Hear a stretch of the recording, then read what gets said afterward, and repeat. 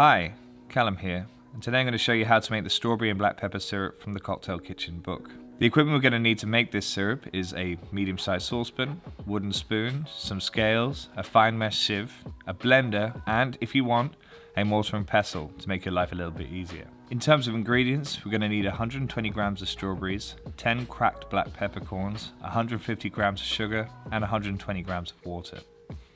Right, let's get into it.